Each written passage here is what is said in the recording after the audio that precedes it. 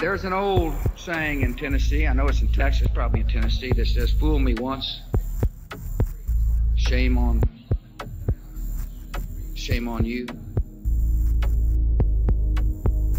If fool me, we can't get fooled again.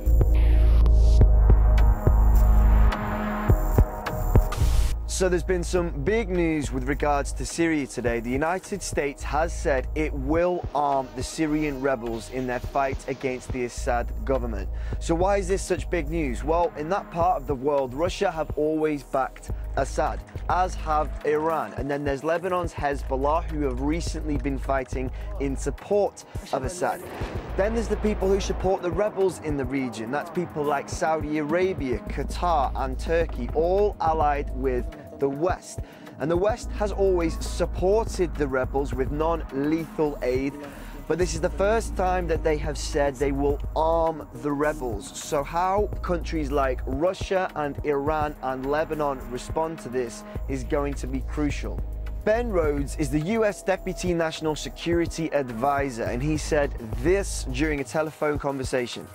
First of all, our intelligence community assesses that the Assad regime has used chemical weapons, including the nerve agent sarin, on a small scale against the opposition multiple times in the last year. He also said it crossed a number of red lines and international norms, but it was way back in April when Obama first started saying that the use of chemical weapons would be to cross a red line in Syria. A red line for us is we start seeing a whole bunch of chemical weapons moving around or being utilized.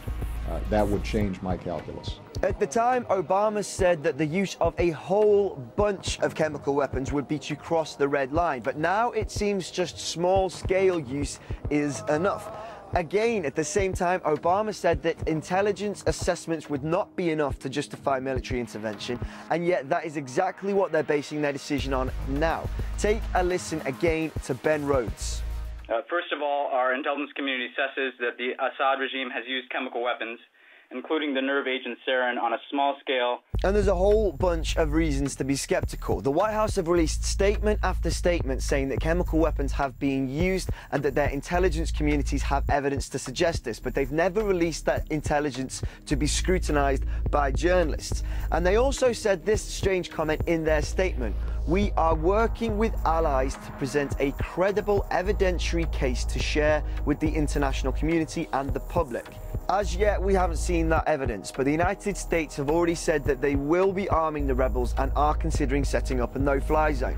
And then there's the fact that their intelligence doesn't wash with other governments. The Russian government has seen that evidence, and they are not convinced by its authenticity. In fact, one senior lawmaker went as far as to say that the evidence is fabricated. Now, we're not saying that you should trust the Russian government any more than the United States government, but it's interesting to note they have completely differing opinions on this evidence. Then there's the issue of chemical weapons use at the hands of the rebels.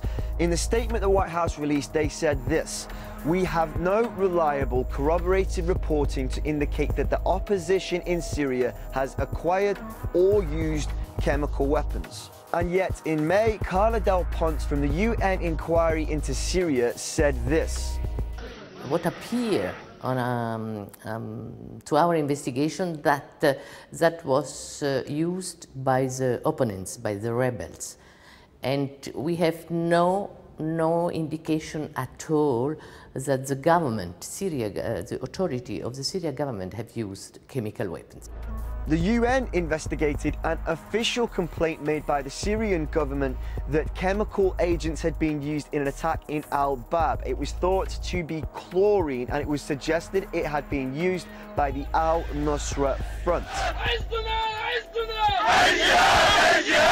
France and Britain both say that they have physiological evidence to show that sarin has been used. They say they have found evidence of it in urine samples and blood samples.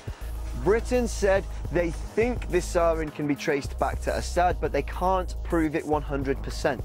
So it's a confusing picture, but nonetheless, the United States have said that they will be arming the rebels in their fight against Assad's government. They are also talking about setting up a no-fly zone.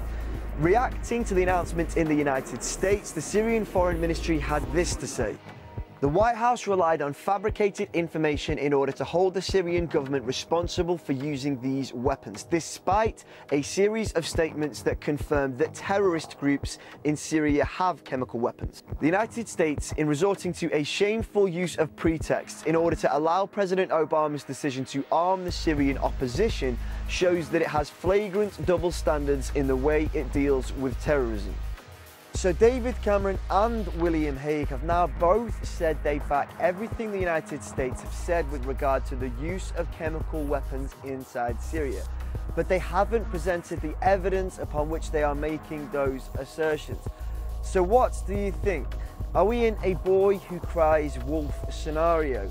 In 2003, in the run-up to the Iraq War, Colin Powell famously now delivered his evidence to the United Nations about the weapons of mass destruction inside Iraq.